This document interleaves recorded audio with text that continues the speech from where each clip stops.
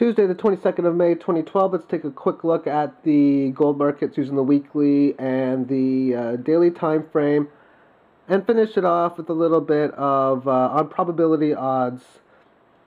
Let's get started. I've talked a lot about this chart and the Fibonacci levels from this high and this low, so I'm not going to talk too much in depth. But since this support level has given in, the price action within the last three candles, you've seen a down move, and now we're seeing like sideways consolidation after it already previously obviously went down. Now we're looking for two areas to be resistance, one the previous support level, and maybe again this one in here, but obviously the first one is roughly at around 1620, which is a monstrous level on the daily time frame. Also, you can still make a case that you got this little downtrend. I don't like it when the lines are that big, and it does that quite often. You got this little trend line, you got this. So it's just again showing a lot of the indecision. You can say the same thing within the moving average, where you go below it, you find resistance, you go below it, you're above it, you're within it, you're now below it. A lot of indecision, and it's going to stay indecisive until it either takes out the low or takes out the high. So as long as it's in the range, it's neutral to say the least. Now when you do break below this, if of course it does manage to break below, the next significant level is roughly around 1400 to 1415, which is an area once at previous resistance. It's also a significant Fibonacci retracement level on the longer term time frames, as it could very easily not find support because it's now broken below this 18 average, and when you're well below it like it is, that's a bear market. Trend analysis states don't be surprised if you have continuation of the trend, which is down. Move this on now to the daily chart. And within this, you had the major 1620 level that was support on multiple occasions. More often support is tested, more likely it is taken out. This is where it was taken out. It has yet to have found any level of resistance, at least as of yet it still can. The bottom area, since this bottom in here, well, we find resistance right in at this downward 18 period average. For this to go sideways, the market price action has to stay sideways for a few periods anyway for this to move into a sideways trend.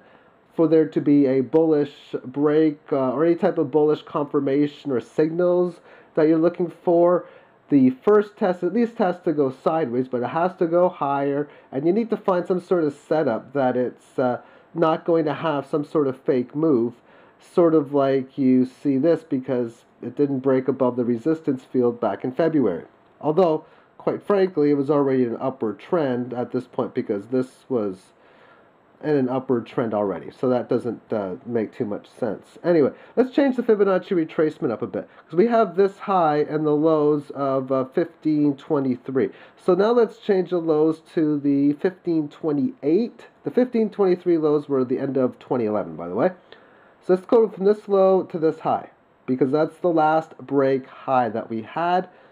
And what we are seeing is that the lines have now changed from here and here. Therefore, there really wasn't any resistance on the first significant level. So now, what this is telling me is possibly one of three things. One, that instead of resistance, it just might be support. It's already pierced below that level, but that doesn't necessarily mean that it's not going to be support. This could also be a failed break-it. The fact that it got a little bit above it, and if that's the case, you want to be cautious for a fast move to the downside. And then, of course, the third situation, which is just I've lost my train of thought. So the first one, of course, is that it's resistance. Yeah, it's a pierce above on resistance, and then it just does whatever. But normally, when you see a situation like this, it takes a little bit of time for this thing to really settle down and get ready to get going. And of course, if it doesn't, that means you're going to have a monstrous big candle, and all the technical indicators are going to adjust within it. The third significant Fibonacci retracement battle will be from this low and this high. and I'm not going to put the numbers up, but just blindly looking, the 61.8% retracement is roughly around 1550. Therefore, if a breakdown comes below this type of area, then this tells us again that this is a failed move, or at least if it can confirm that it's going to break below it, this would be a failed move. And then again, you'd have a test of this previous low that will most likely would be taken out. An example, of course, when a move fails, let's say, for example, this high to this low. Well, it really need to hold here, but it didn't do that. Say from this high to this low, it's pretty much in around here. Okay, so it held, and yeah, it pierced below it, but it didn't necessarily stay. And then you come up here, make this lower high, then you really test this level again, and boom, now it broke below it. And then notice how it just kept going lower. That's normal market analysis. Now let's talk a little bit about probability odds and psychology. Alright, so within this video, the question is, what's the over-under for how many views that I'm going to get? And from the YouTube count, I would guess 425, but this is what casinos do, and I'm not offering any action whatsoever, but we'll see how close I happen to be from being correct within this. How about thumbs up? Thumbs up ratio is usually around 11 or 12 to 2, so put the over in around 11 and a half, and thumbs down, well, it's around 2 usually, so I'll keep the thumbs down over under at 2. And the first rating, will it be a thumbs up or thumbs down?